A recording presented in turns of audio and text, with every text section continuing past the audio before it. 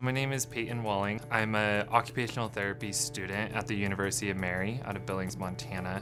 I'm a former Project Lead the Way biomedical science student, and I'm currently a coach here at ParaSport Spokane. Occupational therapy is the scientific profession where we allow people to continue to engage in the things that give life meaning to that person.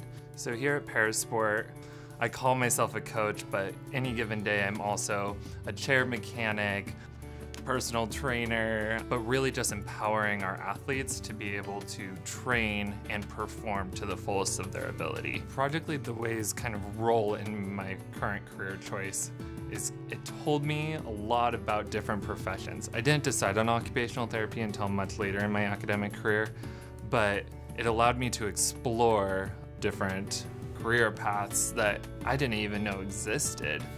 And once I got to college, I had a really good idea of these are some things that I'm really interested in.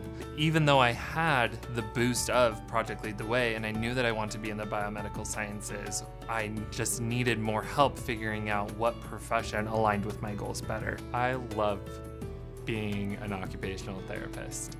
It's the single most rewarding thing that I could think of doing with my life.